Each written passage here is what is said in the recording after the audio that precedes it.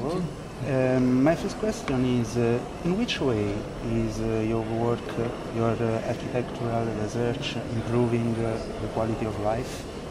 In a few words. That's a hard one, hard to say. But I think we try to develop new ideas that can be important for the future, and so therefore developing new typologies or new small inventions can be. It's something that we try to do because that's more interesting than repeating some similar things. So of course, not always possible to invent a new thing all the time, but in the course of time, I think we have an interesting collection of ideas that we try to improve here and there where possible. Yeah. Do you imagine your buildings in 100 years? Well, that's as an architect, yeah, the time is an issue. Time is important. So buildings last longer than you. Hopefully. Do you imagine your work when you believe on you're not always doing this when you're working on it, but of course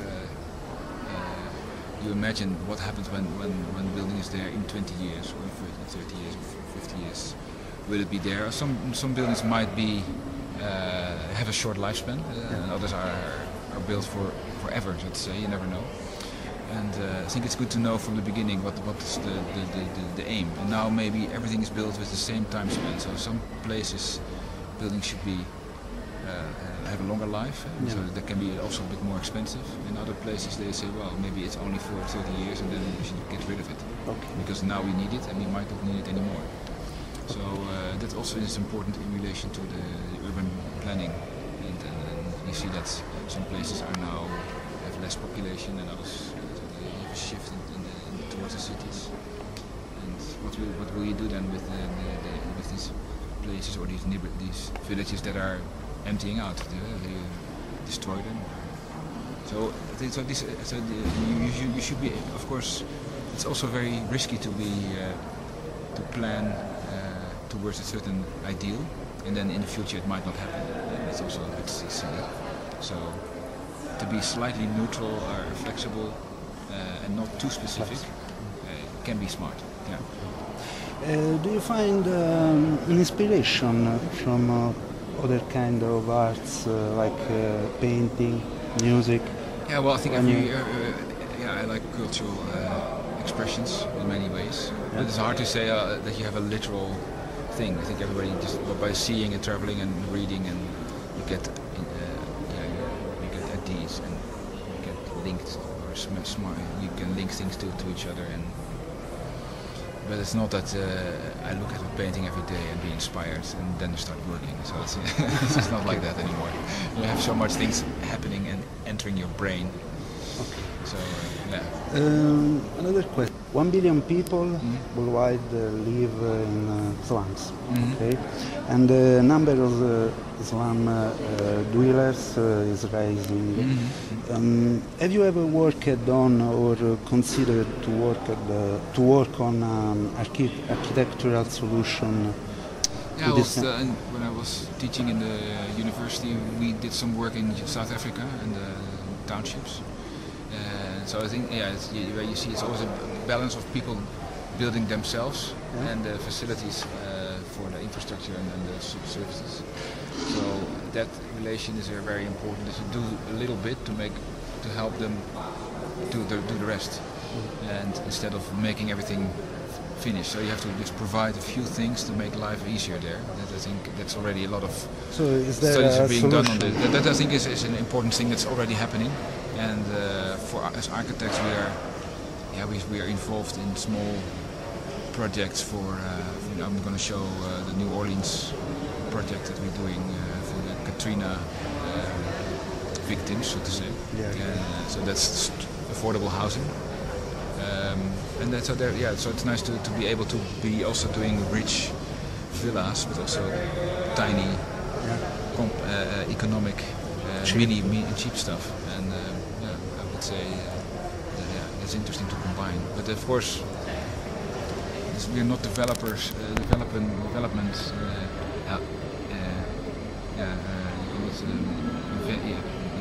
We're not so much. Of course, there's also as an architect, you're depending on the chances you get. And we're not.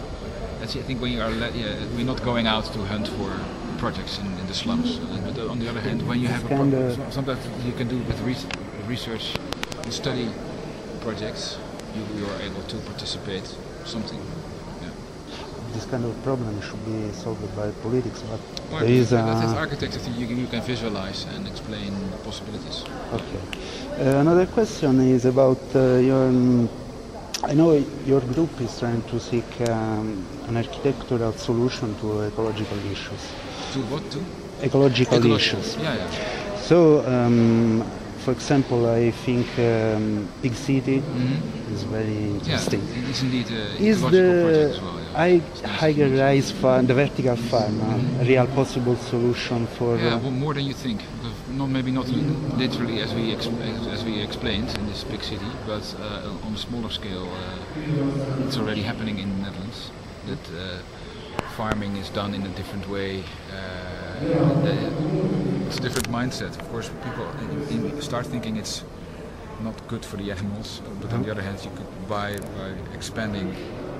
By combining urban places with food production, you can also make people aware of what they're eating. And so we did a study actually for a farm in the center of the city, in The Hague. Should be possible in a city, in a town like Rome? Wow, why not? Because I think there's a lot of interest in high quality food in the Western world. I think in Tokyo you also have the Tokyo black pig, which is a very specific type of pork, and they are living in the city.